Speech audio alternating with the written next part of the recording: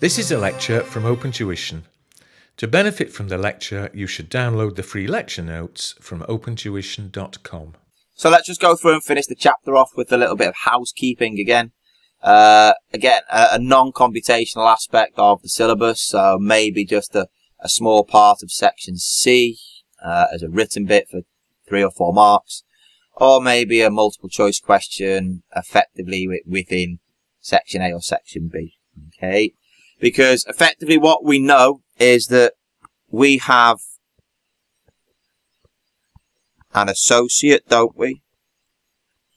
If we own somewhere between 20 and 50%, isn't it? Okay. So what happens, let's just say, I don't know, somewhere close to the 20%. Let's just say, what happens there if we own, say,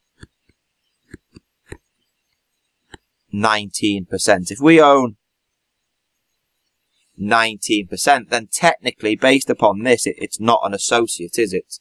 Because we don't own between 20 and 50%. So if that's the case, we would just go through there and treat it as a financial asset. Financial asset by default will be their fair value through profit or loss, unless there is strategic intent to hold it, in which case it's fair value through other comprehensive income. Okay, but you just need to go through there and note these other situations where significant influence exists. So learn them. I don't think you need to learn them all. It will be ideal and much more beneficial when you get to strategic business reporting. But I think the 2 main ones that you're likely to see at this level, and that's not the examiner talking, that's just me, I think is representation on the board. So you've got 19%. Imagine you've got 2 of the 5 directors, or 1 of the 4 directors. Would that give you influence? Significant influence? 2 of the 5, that's 40. Okay, 40% of the say. 1 out of 4, so that's 25%. Now, is that going to give you influence? I'd have thought it would, wouldn't it? So because you've got representation on the board, and then the volume of representation that you have on the board allows you to give significant influence. In effect, it helps you participate in that policy making progress, or process, I should say. It allows you to go through there and put forward your suggestions. If you had no representation on the board, the 19% would be a financial asset, wouldn't it? But if there's representation on the board, then we'd have an associate.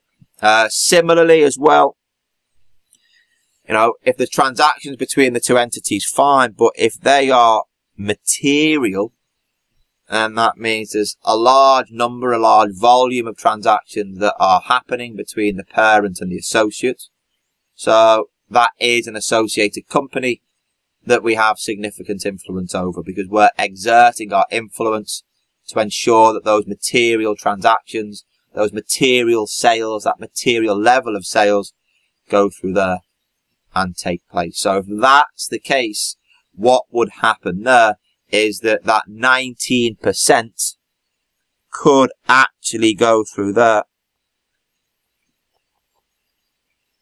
and we would use your equity accounting, provided that we had representation on the board or there were material transactions taking place. Okay. The other bit's interchange of managerial personnel. So that's just swapping your managements. Again, if you're putting your managers in place, because that's been requested, by the associate, then again, you're going to have significant influence because you're making managerial decisions. And if you're giving technical information, that technical knowledge that you are transferring is going to influence how that business operates, isn't it? So again, that will go through there and allow you to show that you have significant influence. Okay. I suppose it could also be linked, couldn't it, to a question in audit. But I don't want to get too carried away with audit. Because 19%, they may be treating it as a financial asset, fair value through profit or loss.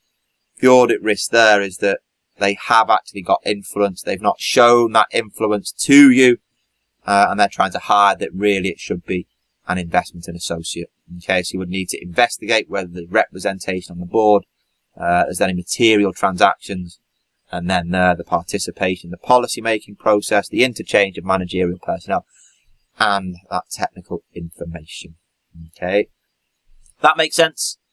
Yeah, hopefully it does. I don't think you're going to get a question whereby you'd have 17, 18, 19%. Any associated questions would be between 20 and 50% or just under that 50% so that you have influence. If it were in real life that you had 19% and that gave you influence, you would equity account using that 19%. Okay. There you have it. That's the housekeeping done and dusted.